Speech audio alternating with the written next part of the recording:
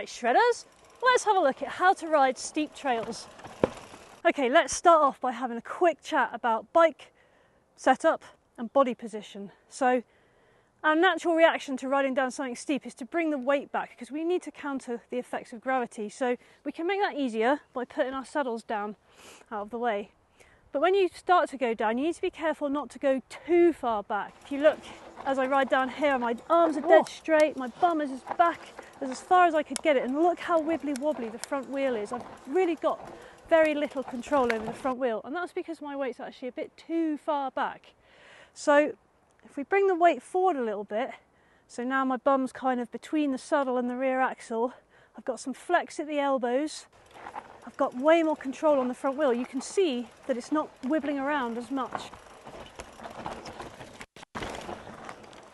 There's a few other things in bike setup which can also sort of always force you into being too far back. Believe it or not, having bars which are a bit too low can have that effect. Because they're low, that brings you forward, and because you want to get your weight back on a steep bit, you're fighting that more forward stance, which means you have to go further back on the bike. So that's one thing. Another thing is the length of your stem.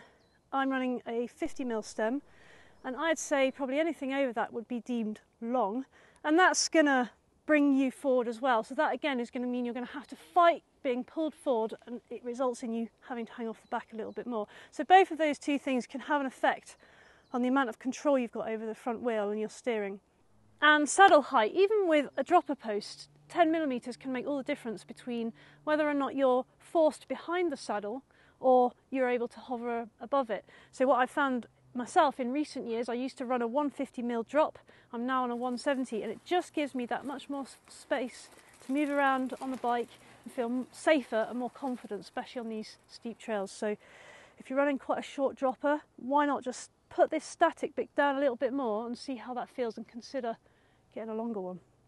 Last couple of things with bike setup, these are more general things, but you want a good tyre with a good knobble like this, because with these nice square edges, that's going to dig into the ground and you're going to actually get braking traction. If they're smooth, worn out, or just not very knobbly, they're just going to slide across the terrain and you're not going to get any braking traction, you're just going to pick up speed.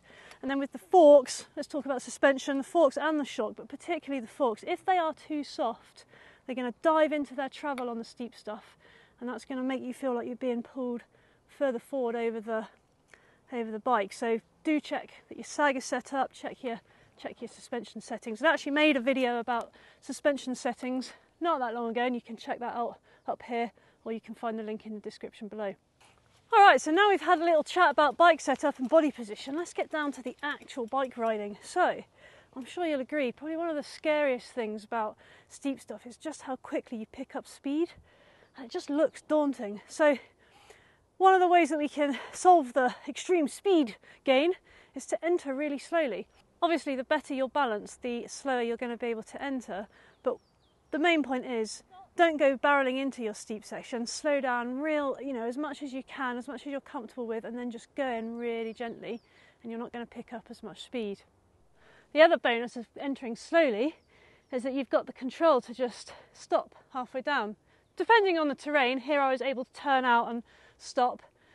And the other thing that made that possible was the way I was using my brakes. So let's have a little chat about using the brakes effectively. So the brakes, you want to be quite careful with these in steep stuff.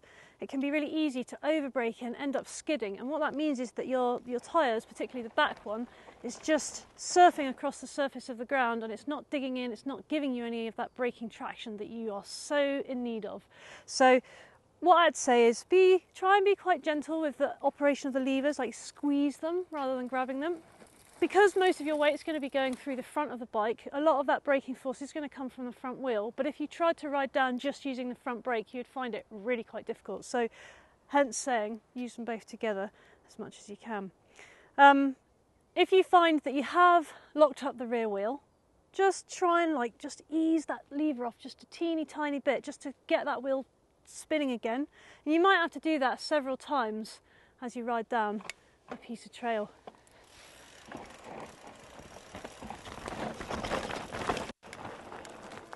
If you'd like me to personally help you with how to ride steeps or any other skill, and you're going to be in Morzine this summer, don't hesitate to look me up. You can check out my website, it's in the description below. Book yourself into a skill session. The other thing that's really important with riding steep tracks, particularly if they're sort of a homegrown track like what you might find on Plenty in Morzine, you want to be looking for places where you can slow down. So on this track here, it probably doesn't look like it, but there's an ever so slightly flat bit here, and it's going across the fall line as well. So this is a great place to slow down. And then here it's going straight down the fall line, so you're going to pick up speed. But then here we've got another flatter bit that's going across, and that again is another great place to slow down. And then we get this next steep bit, and here you can do the thing I said, enter this really slowly and make your way down to the next spot where you can see there's the slightest little catch berm down there, and use that to slow down. So you're really looking for opportunities to lose speed, then you're going to gain a bit, lose a bit, and so you've got to get those eyes up and just really trust your ability. And in this scenario, you're probably going to start to use a little bit of rear steer, so using the hips and feet to move the back of the bike around. And I'm going to contradict myself with what I said before about trying not to lock the back brake up. Once you get really confident with your levels of control with your braking and just riding let's say shorter steep sections, you can actually use the back brake to your advantage. So when I come down here, I'm going to like sort of slide into these flat bits. That's going to help slow me down, but I am using my back brake to do that. I'm basically skidding. So once you start to build some confidence, you can experiment with that. Hopefully you can take these tips to the trail and really build your confidence on steep tracks. Start to put them into practice, but practice is the key word. I could not ride this kind of trail about 15 years ago. I spent an entire 6 weeks figuring it out, and then I could do it without having to stick my feet out all over the place. If you liked the video, don't forget, hit like, hit subscribe, all those things, and I will see you next time. Thank you very much. But as you implement these tips, that's a bit of a fancy word, isn't it?